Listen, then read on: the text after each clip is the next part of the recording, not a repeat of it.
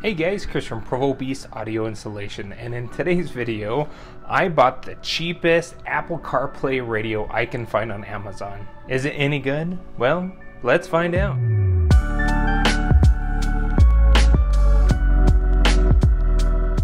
Now, before we get this box pulled apart, first and foremost, we get a ton of questions regarding the best budget-friendly radio on the internet that features Apple CarPlay and or Android Auto.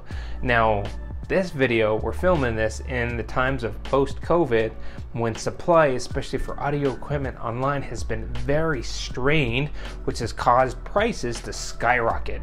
So because of that, is it worth going with these off-brand, no-name brand Chinese cheap radios that do claim that they have Apple CarPlay or Android Auto? Well, I don't know. We're gonna take a look. I searched Amazon to try to find the cheapest radio that claimed it had native Apple CarPlay. Well, today we're gonna see if it actually lives up to its claims. Now, like I said, there's no brand on here. Now, Amazon had a brand, Henstar, H-E-N-Star 7-inch radio. Alright, well, user manual. Now you have your audio harness and your power harness here. Comes with a remote.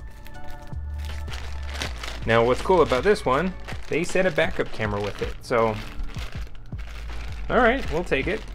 Why not? Got a mic, mounting brackets,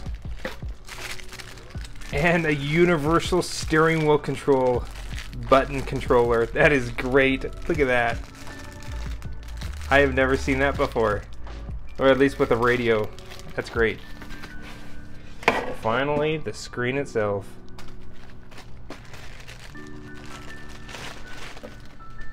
Okay, there we are.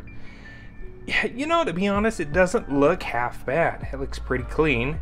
Now we'll boot it up to see exactly what the resolution looks like, but so looking closely here on the front of the radio, starting in the top left-hand corner, there is an indicator that there is a mic on here, and your little IR input receiver for your remote.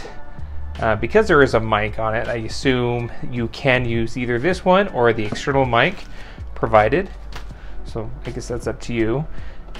Looks like a back button and a forward button, and right in the menu, the MN I assume is a menu. It's like your main source button that you can click.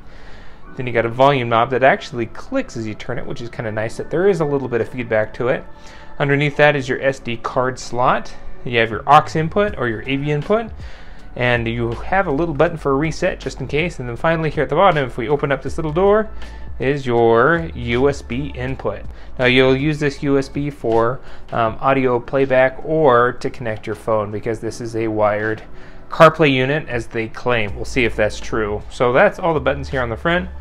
If we flip it around here in the back, we have a nice aluminum heat sink here. It's actually all back aluminum. It's actually nice and hefty.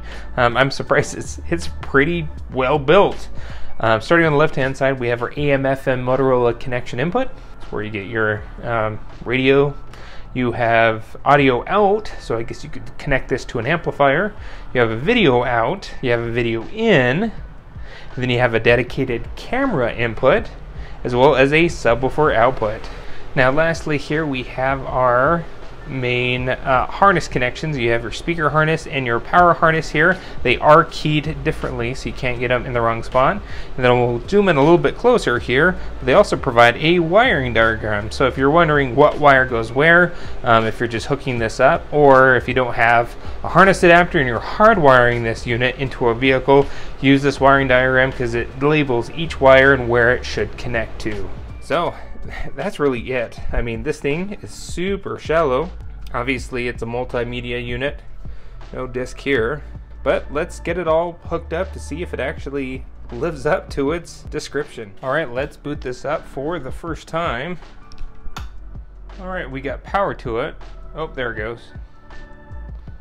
Okay, MN I guess is menu. That's what that would be. Okay, menu. So it looks like, yeah, man, pretty basic here. It's not great, but hey, for 86 bucks, so you got your radio, Bluetooth, phone link. It's probably what Apple CarPlay, Android Auto will be, USB, this is no USB, same thing with the SD card, AUX-in or EVN, equalizer, settings, steering wheel control setup. It's pretty cool. Now, we're really here to see if it has Apple CarPlay. So what we're gonna do is get that booted up to see indeed if it works or not.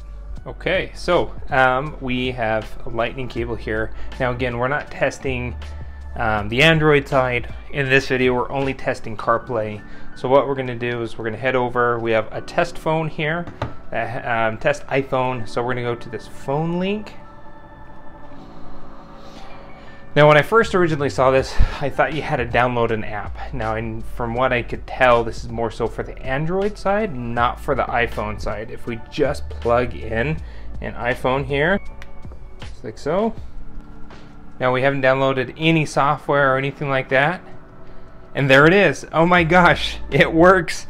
It indeed has native Apple CarPlay. You don't have to download any secondary apps. This is running right off the phone itself. This is great. Look at this. For 86 bucks. So go into maps. Now it's not as snappy as maybe a Pioneer or Alpine, but again, for what we're paying for here, like I'm okay with that. Because for me, I mean, CarPlay makes a huge difference. If you can spend 86 bucks on a radio like this, then hey, maybe it's a good alternative. Now on behalf of longevity, who knows how long this thing will last, but really if you're buying a radio just for CarPlay, I mean this main menu is okay. It's nothing special, but if you are specifically buying a radio just for CarPlay and you need something budget friendly, hey, this is great, this is awesome. So let me go ahead and hook up some audio to hear what this radio sounds like.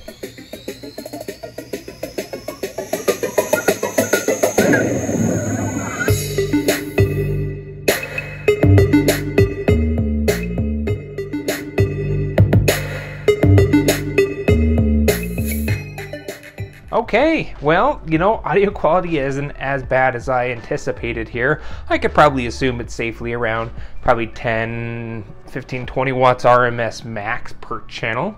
If you want better sound quality out of it, obviously you can add an amplifier just to add more power to those speakers.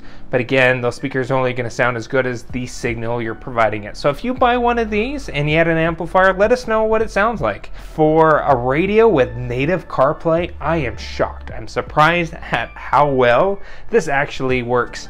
I fully anticipated having to download an app or do some juggling with some settings on my phone in order for it to successfully pair with CarPlay. But honestly, all I did was plugged it in and it immediately launched on the radio itself. So props to these guys, it works great and it's not even really advertised on the box.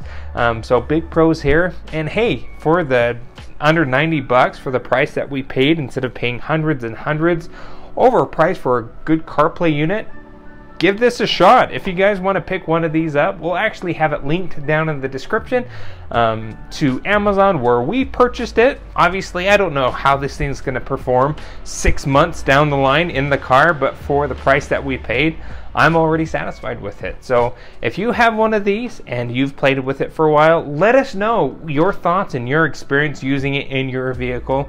Is it worth it? Does it hold up? Do you recommend it to others? That's about it for this video here today. If you like what you saw, be sure to hit that like button and don't forget to subscribe. We post great content on the channel all the time, and we will see you in the next video.